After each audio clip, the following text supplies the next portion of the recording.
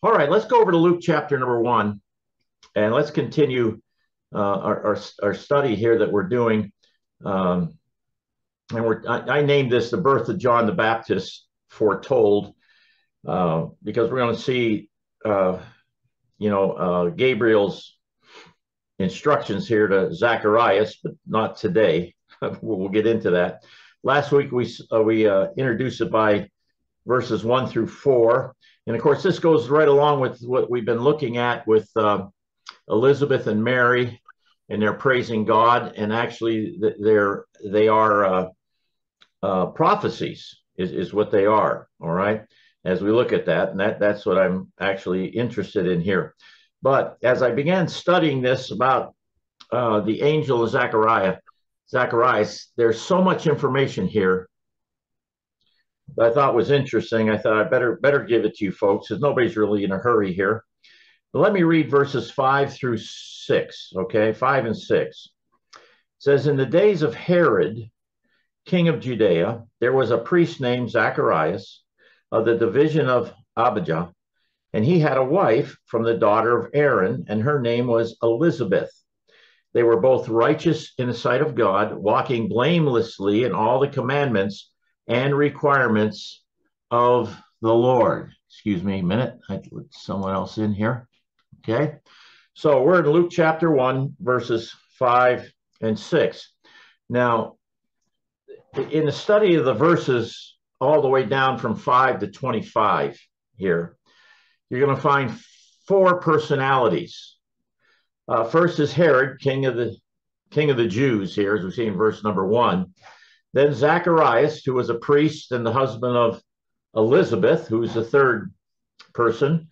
And of course, she was a barren woman. She didn't have any children, if you remember that. And then Gabriel, an angel of the Lord, is going to be mentioned. Now, what we find is Herod's mentioned once and Gabriel's mentioned once, whereas Zacharias 5 times and Elizabeth 4 times in the chapter. And I found it interesting that Gabriel, I had to look this up, he's found twice in Luke, once here with Zacharias and once with Mary, right? But 2 times he's found back in the book of Daniel, in the prophecy there, and dealing with Daniel. So I thought that was interesting.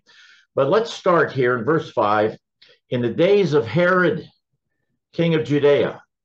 So let's talk about Herod here for just a little while, however long it takes, all right?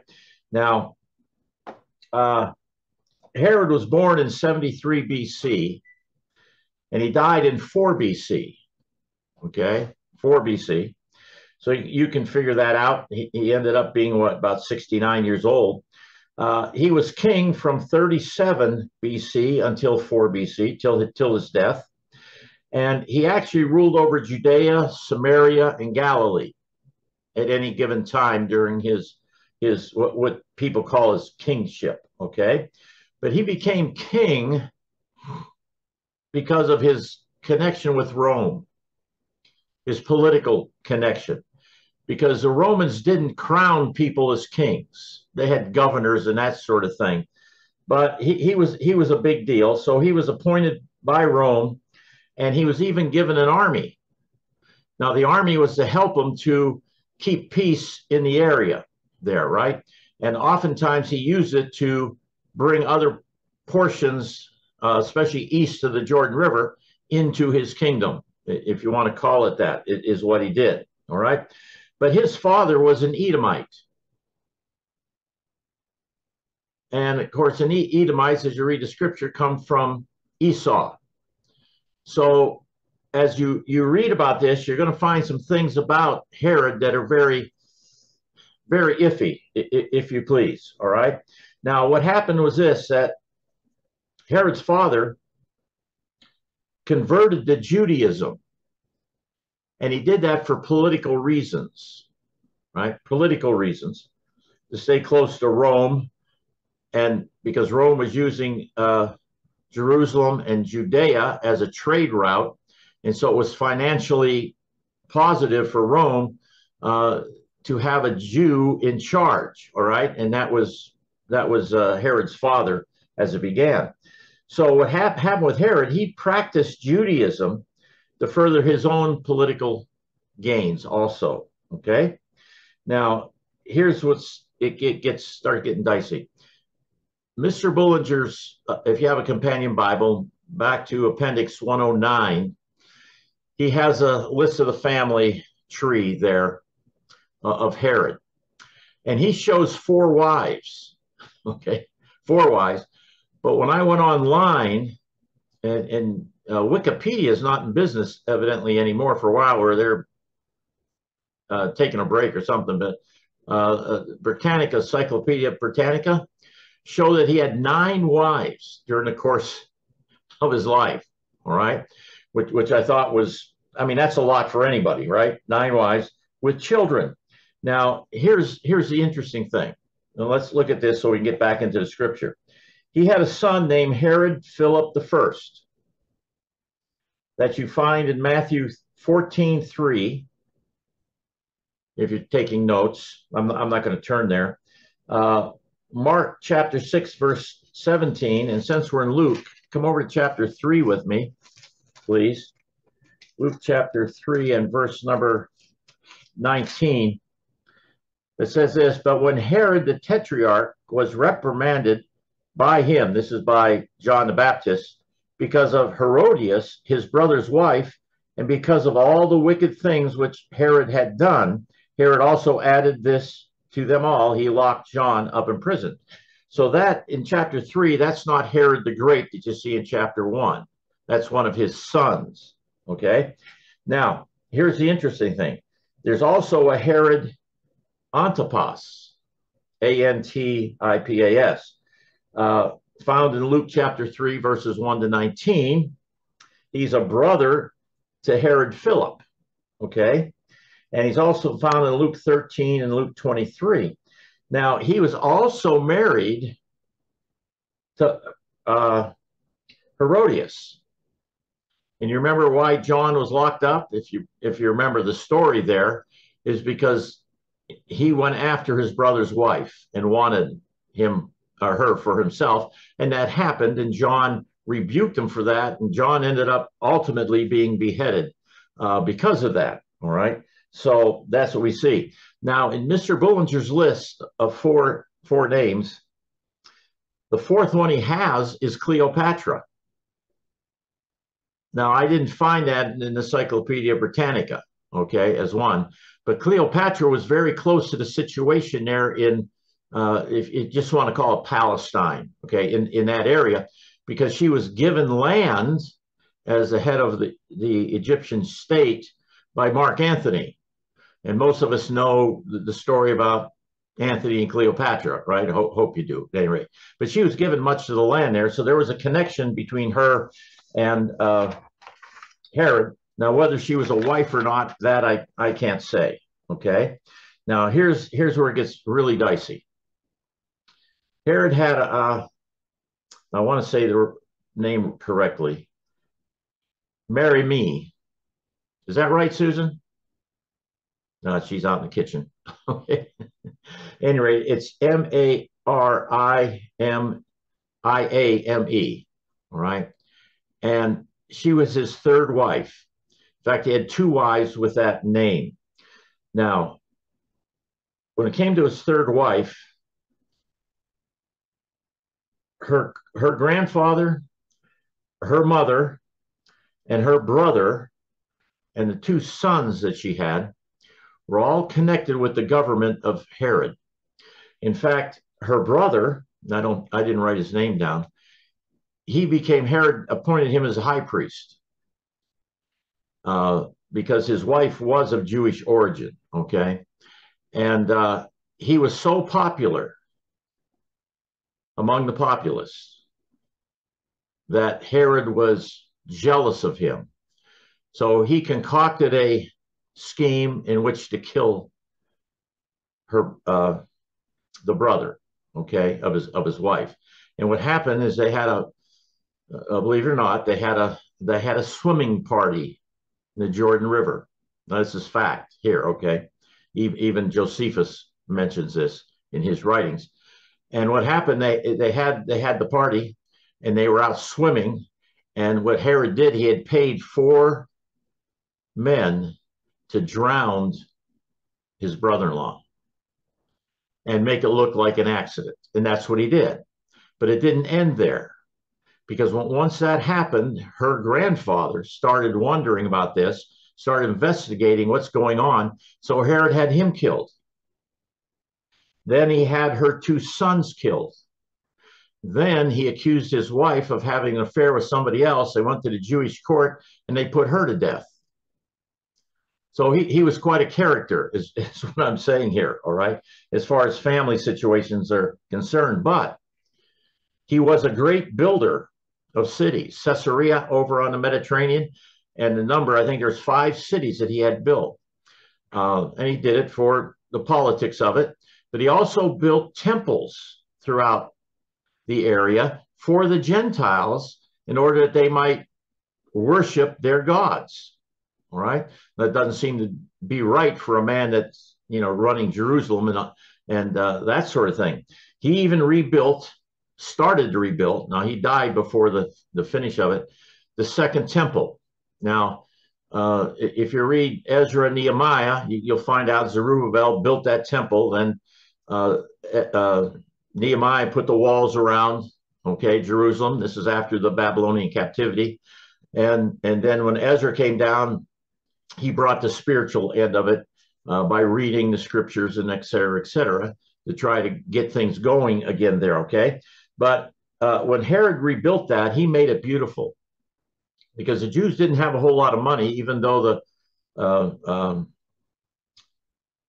it's not Cyrus, whoever the king was that sent him back down, he paid for a lot of the rebuilding, okay, of the temple, but it was very basic. So when Herod took office there, he had the temple rebuilt. Now, do this when they come back to Matthew, if you would. No, I'm sorry. Come back to John chapter 2. Okay, John chapter 2 is where we want to go. All right. John chapter number 2, and let's notice verse number 20. Verse number 20, if you would. And actually, we can begin in 19. Jesus answered them, "Destroy this temple, and in 3 days I will raise it up." And the Jews then said, it took 46 years to build this temple, and will you raise it up in 3 days? Of course, the next verse tells us he was speaking of his body. But we get a time frame here. The Lord is 30 years old at this point in time. So when he came into the world, the temple was 16 years into being built. And then Herod dies just a few years after that. Okay, so he never saw the completion of the temple, if you please. Now, I think there are some things you should understand about this, all right? Because during the 300, 400 year period of silence, right, from Malachi to Matthew, the Jews, how do we say this? The Jewish priests and the hierarchy, all right, they were no better after Nehemiah and Ezra left the scene than their predecessors were, and the reasons for going into captivity. In fact, there were years where the temple was the temple of Zeus.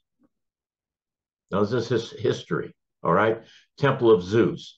And of course, God himself, we say Yahweh, he never entered that temple.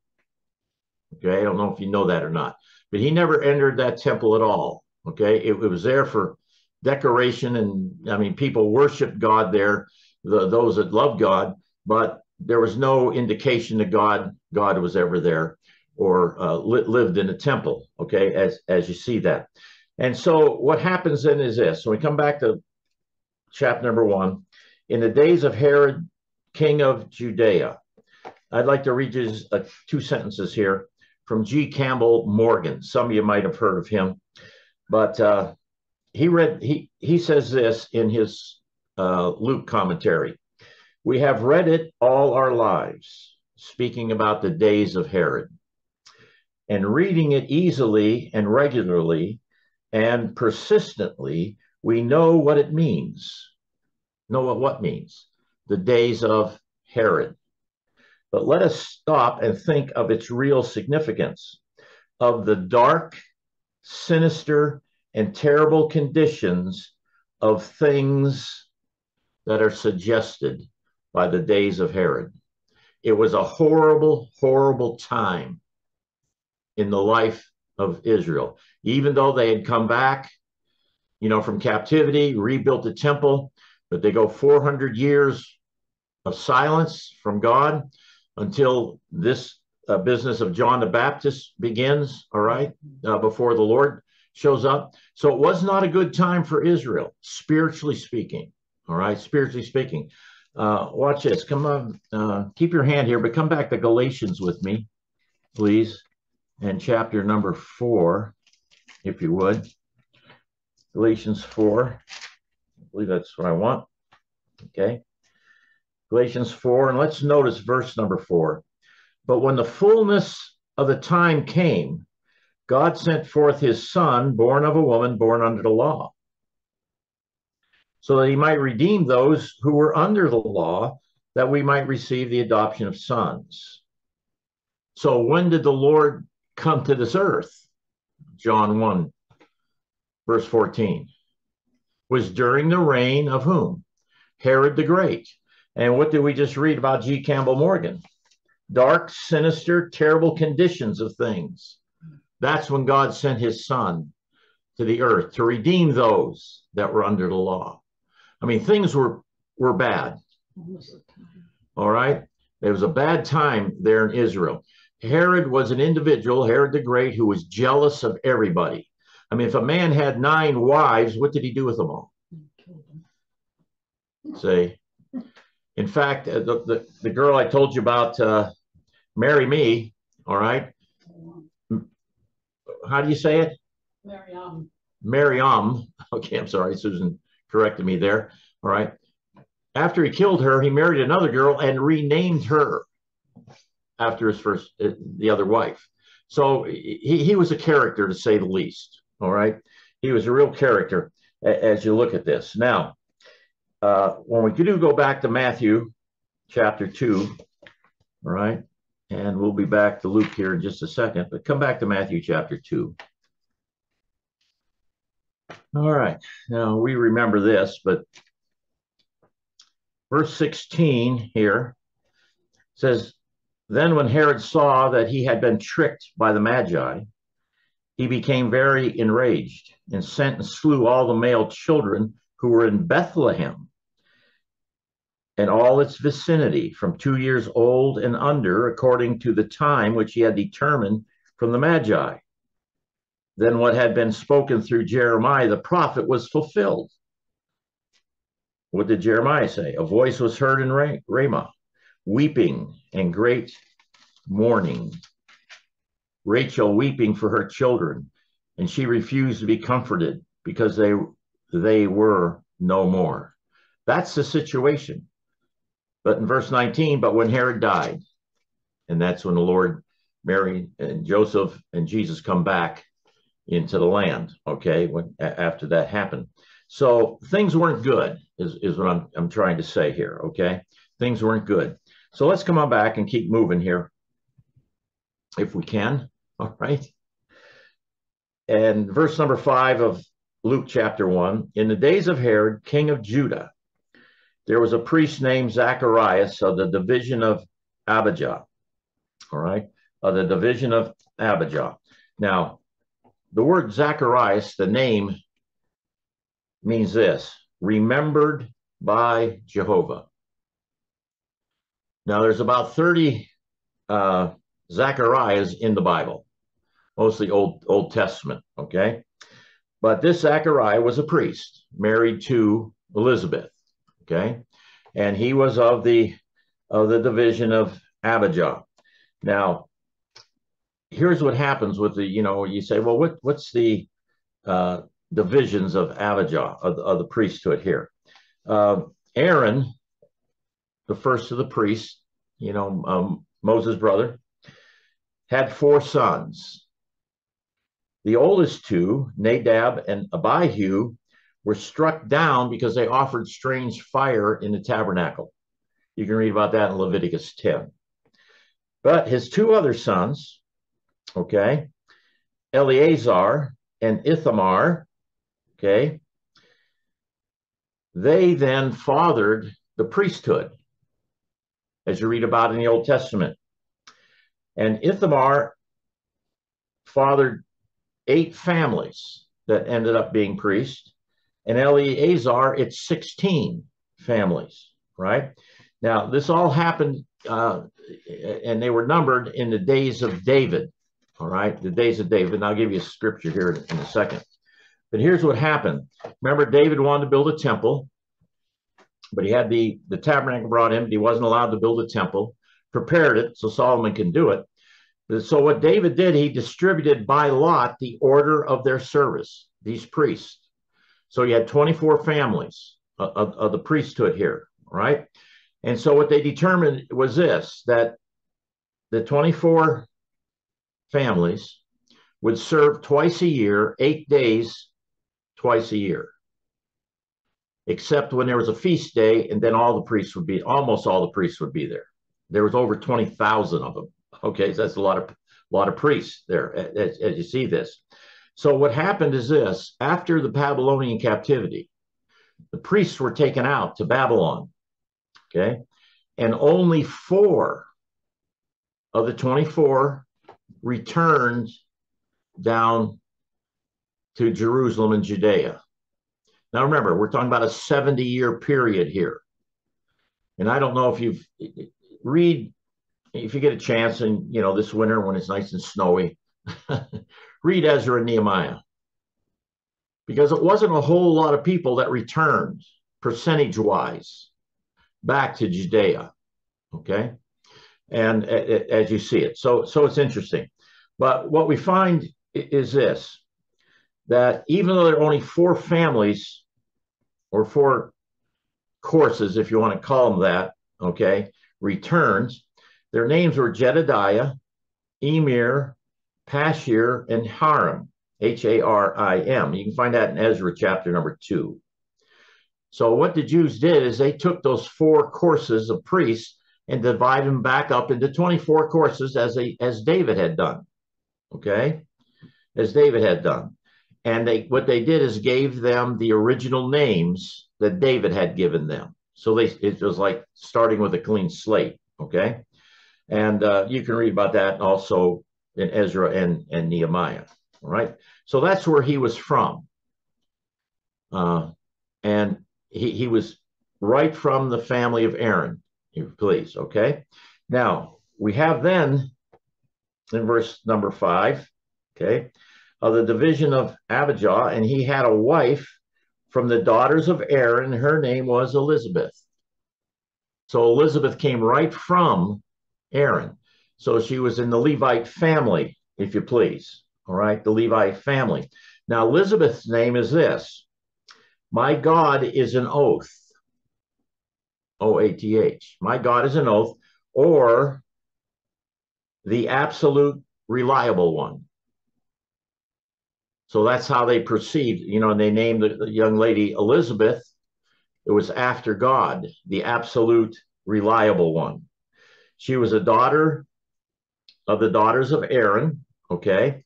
And I am going to read this. I'm going to go back to Leviticus chapter 21. Okay, Leviticus 21. Here we are, 25, 23. All right, 21 and verses 13 and 14 is what I want. And it says this, it's speaking about the priests now, all right? The heading on the chapter is regulations concerning priests. But verse 13 says, he shall take a wife in her virginity, a widow or a divorced woman, or one who is profaned by harlotry. These he may not take, but rather he is to marry a virgin of his own people. His own people then would be the Levites. So that was the perfect thing to do. And that's what happened with Zechariah and Elizabeth here. Now, again, if you read Nehemiah and Ezra, you're going to find that in the last chapters of Nehemiah there, that the priests were all brought in, and if they had women who were not of the Levite or even Jewish, they had to get rid of their wives and their children. I don't know how that worked. You know, it sounds kind of cruel. It seems to me you just wouldn't allow them to be priests anymore, but that's what happened. Okay, so and it happened because of the captivity. All right, as you see that. So she was compatible totally with Zacharias, and we're going to read in verse 7 of Luke chapter 1. But they had no child because Elizabeth was barren, and they were both advanced in years. So they were old folks here, okay? Old folks. But I say they were compatible because of this. In chapter 1, verse 60 of Luke, okay, of Luke, and when John was born, remember the angel said his name would be John, and we'll see that next week as we look at that, okay? The folks there wanted to name him Zacharias after his father, but his mother answered and said, "No, indeed, but he shall be called John." Right? So her husband had relayed that to her, however he did it, because he couldn't speak, okay? And then in 63, it says, and he asked for a tablet and wrote as follows, "His name is John." And they were all astonished. So they were in agreement, and they were elderly, been together a long time, which is always a good sign here, okay, for their relationship, if you please. But when we get to verse 6, they were both righteous in the sight of God, walking blamelessly in all the commandments and requirements of the Lord. Okay, walking blamelessly. Now, what do you think when you hear that? Walking blamelessly. Anybody have an opinion on that? Under the old covenant, so they're in obedience to all the dictates of the old covenant. All right, now Susan's right here, and she says they were walking under the old covenant system, okay, of laws and requirements of the Lord. But I think it goes further than that. As you see this, they were walking blamelessly, and they were righteous in the sight of whom? God. Okay, righteous, walking, it says. Yeah, thank you. Do this. Come over to Ephesians. Let's just spend a few minutes here. Okay. Ephesians, please. Let's go to chapter 4 in Ephesians.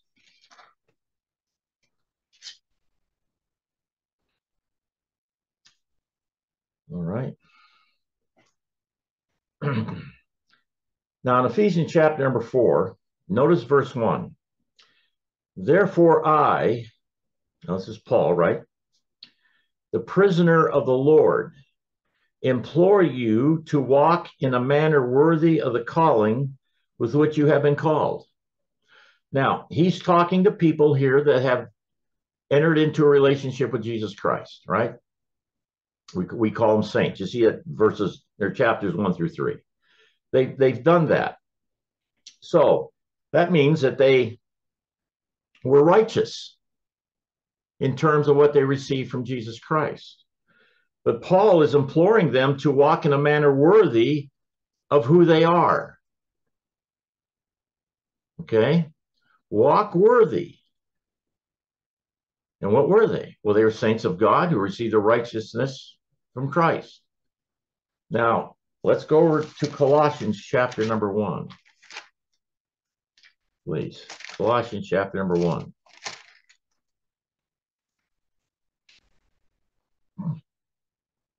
And notice with me verse 10. Okay. I'll tell you what, let's start in verse 9. For this reason also, since the day we heard of it. Now, remember, Paul had never been to Colossae. Okay. Epaphras is who gave him the information about these dear people. So it says there, we have not ceased to pray for you and ask that you may be filled with the knowledge of his will in all spiritual wisdom and understanding. Why? So that you will walk in a manner worthy of the Lord, to please him in all respects, bearing fruit in every good work and increasing in the knowledge of God. Bearing fruit and increasing in the knowledge of God. Just flip over to chapter 2 and notice verse 6. Therefore, as you have received Christ Jesus the Lord, so do what? Walk in him. Okay? Walk in him as you see this. So what's he talking about? Well, go to the next book of the Bible, 1 Thessalonians chapter 2. And let's notice verses 11 and 12. Just as you know how we were exhorting and encouraging and imploring, one of Paul's favorite words, each one of you as a father would his own children, so that you would walk in a manner worthy of God, who calls you into his own kingdom and glory. Now, he's called, Ephesians, we read that. They're to walk worthy of their calling. We go back to Colossians 1 again. Do that with me, please, in verse number 10. Okay? Where he says, so that you will walk in a manner worthy of the Lord. They're already saints. To please him in all respects. So they're saints. Paul wants them to walk in a manner worthy of the Lord so they can please him in all respect, bearing fruit in every good work and increasing in the knowledge of God. I think there's a practical lesson to find from Zecharias and Elizabeth. It wasn't that they were keeping the law. It was part of them. It was in them. In their relationship with God. I don't think they had to get up in the morning and read the 10 Commandments and all the regulations that the priests had to go through. Not at all, as you see this. They were close to God in relationship, and that's what God wants from every believer, okay? Every believer. Now, Tim gave me a book. The name of it was Eternal Life, online. So I went, Henry Drummond. I read something by him years ago. But he gives a new slant on what eternal life is. Now, I only read it once, and I'm going to read it again to make sure it's really settled in there. But Mr. Drummond talks about correspondence with God. Because there's two, how would we say it? He uses the term environments that you and I can walk in. There's the environment of this world, and there's the environment of God. And here's the wonder of it.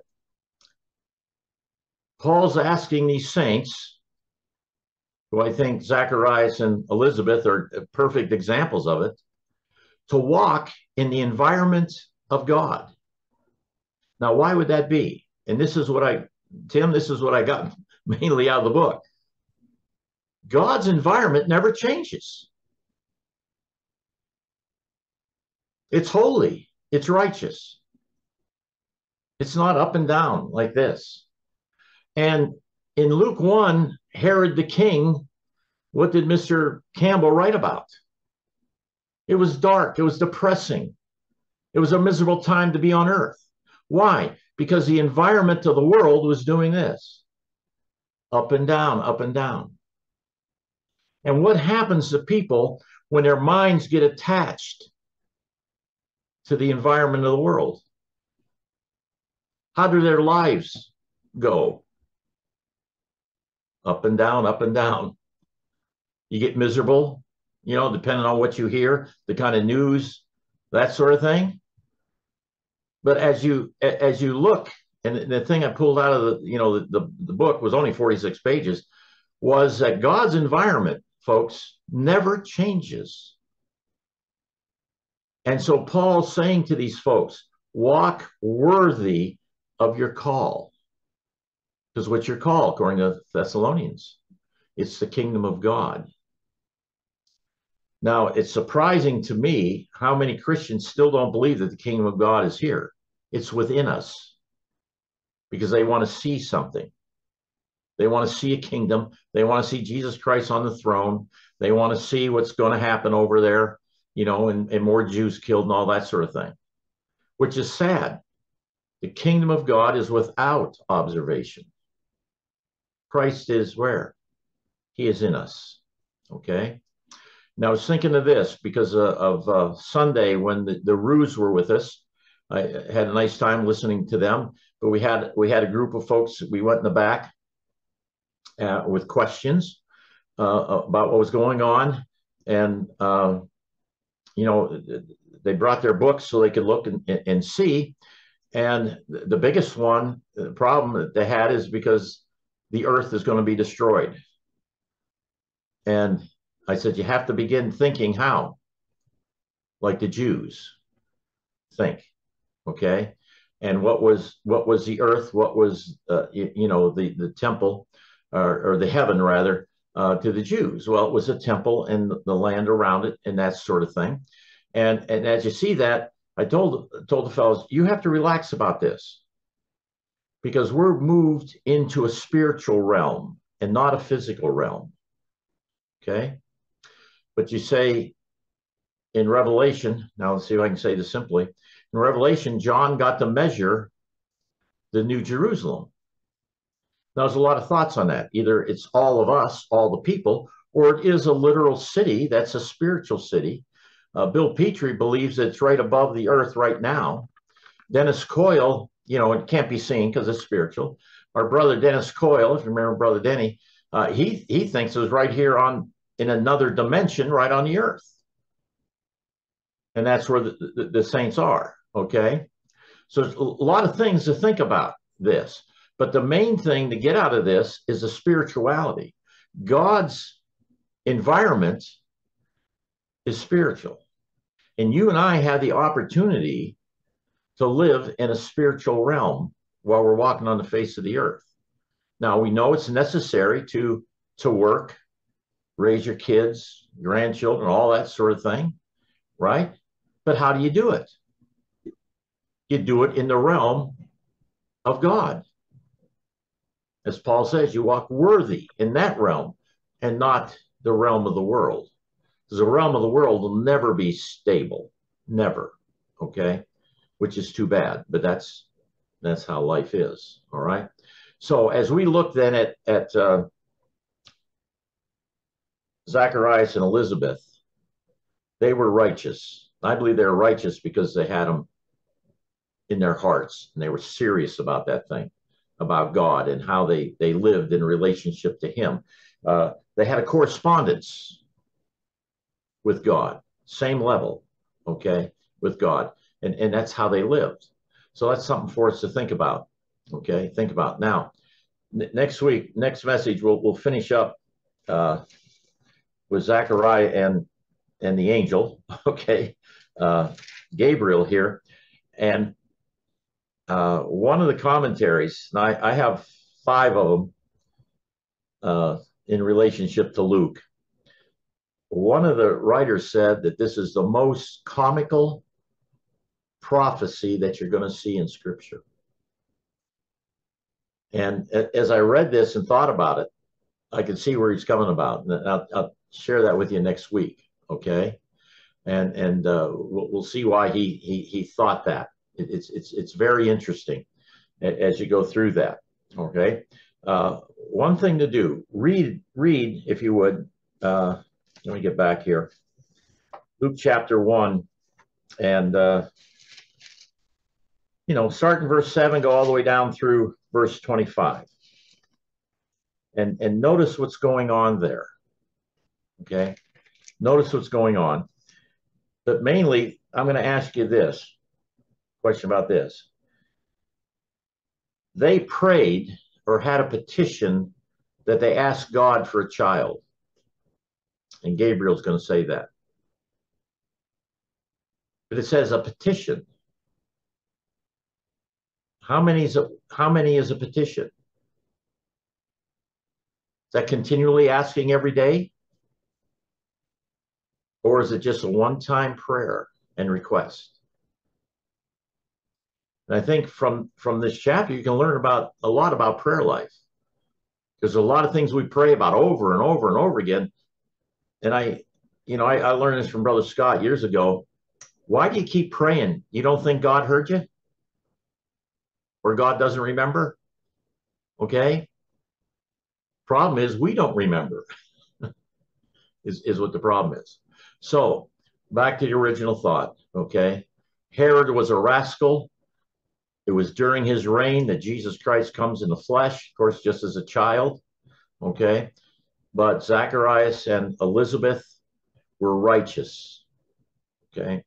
Walking the way God wanted. They were righteous in God's sight, which is interesting because you don't learn about righteousness for believers until Paul writes Romans and keeps going, okay? But they were righteous in the sight of God, which is a great encouragement to me as I read that about them. So I'm going to close there. It is 20 till. But anybody have anything they'd like to add or subtract? There's a lot of history here. I can say this to you. I've had a set of books for 30 years from a gentleman named Heckerson. And it takes up a lot of room on my bookshelf. And I really like it because a lot of practical stuff, a lot of history. And when you get to Matthew chapter number 2 about Herod and the children, he writes 5 pages of history about Herod. And I couldn't read that to you because you'd fall asleep or whatever. Okay. But if you bring a pizza over some night, we'll sit and have a pizza and I'll read the 5 chapters to you, or 5 pages. I mean, it's totally interesting to see how evil this man was. Okay. But the Bible and God's grace kind of passes over that, except for the children part there.